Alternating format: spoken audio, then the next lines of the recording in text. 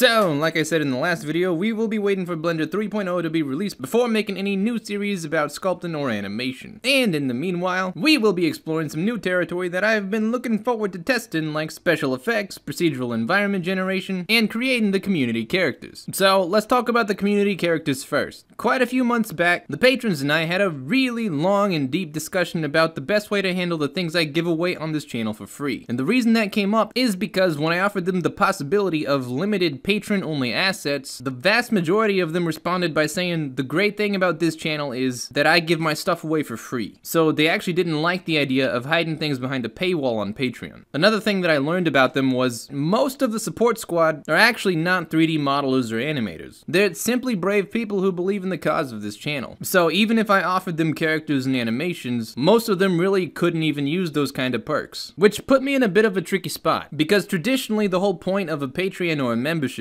is to give incentives to join that you can only have through supporting. But that's not what the squad believes in, and that's really not what I believe in either. So that's why to this day, all my tutorials and all the assets that I've released have stayed free all this time. And as a result, I pretty much use Patreon and memberships the same way that most people use Twitter. That's where I post what I do every day, and where I take polls and questions to get opinions and directions on future content. At the same time, the support squad knows that my goal is to become a professional character creator, and eventually it will become unfeasible for me to spend 4 weeks to 160 hours making a high quality character without making any sort of return to pay for life. So here is the solution that the squad and I have agreed on. Character creation is what I do. It's my favorite thing, and I plan to make lots of new designs next year as I practice honing my skills. Which characters get made will be decided through votes and polls on Patreon. When a character is completed, the model will be released here to the community for free. However, the rigged and animated version of the character will be for a normal price. The reason for this is all my rigging and animation tutorials are online for free. So if you would rather not spend any money and do all the animation and rigging yourself, you have all the tools you need to be able to do it yourself free of charge. But if you would prefer not to spend all your time rigging and animating, then you can just pay for the animated model instead. Also, to reward people who follow the channel actively, after 2 weeks, the free model will return to normal market value. So if you like receiving free quality characters, it will be in your best interest to keep an eye on this channel around once every 2 weeks. The support squad approved of this compromise, and I think it's a very fair model. So that's the plan for next year. Which brings me to my next point. The first batch of characters that'll be released are the ones for our upcoming game, Macrophage. So the viruses, Exa, and all the main weapons for the game will be hitting the art station soon after the game is completed. The models will be free, and the animated characters will be purchasable. There is one exception to this rule, which are the community characters. If I release something as a community character, it means that the 3D model, the rig, and the animations will be available for free permanently. Blenda and Blendo are both community characters, so they're free to download, and they'll stay that way. And since we just finished the anime series, this month, I'll be creating a fully Guilty Gear style shaded community character for you guys here. The reason for this is I think that it's important for you guys to have a completed character that you can study if you need, and second, if you're not a modeler or an animator, but you would still like a generic anime sci-fi soldier that you can have fun posing around, then this guy will be available for you if you need him. I would like to make 2 characters this month, but I'm not sure if I'm gonna have time for both. The 2 that I had in mind were like a killer T cell and a neutrophil. Right now I'm working on the killer T, so as soon as he's done, you guys will definitely see a video for his release here on YouTube. But anyway, that's the plan for this month and the state of things going into the future. Again, thanks for watching, and as always, hope you have a fantastic day, and I'll see you around.